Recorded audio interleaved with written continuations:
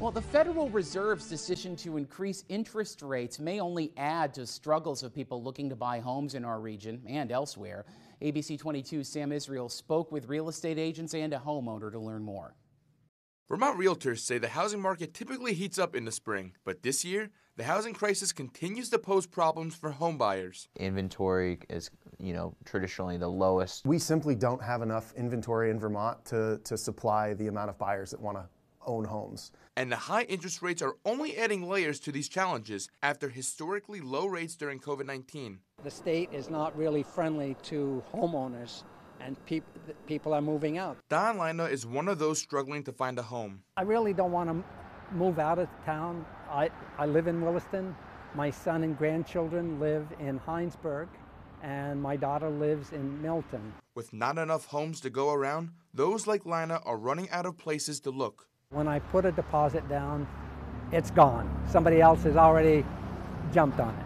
Have you ever had to wait 6 months to find your next home? No. Homes, they're selling quick. They're selling very quick. If it's a nice home, usually probably 7 to 10 days on the market. Buyers are forced to buy fast. They don't get that opportunity to go look at multiple homes that help them make the decision on what feels right.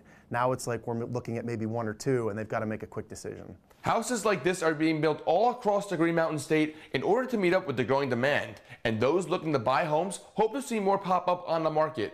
The average age of a single-family home is like in the 1950s and the 1960s. That's the average age of a house in Vermont. One realtor says buyers should expect to be on the market anytime from 6 months to a year. We're going to be seeing this market kind of fluctuate and be crazy over the next year, and that people just need to understand that there is housing out there, there is inventory, it is low, but it is out there, and it's always a good time to buy or sell. Realtors suggest speaking with a professional if you're wanting to buy or sell. Sam Israel, ABC 22 News.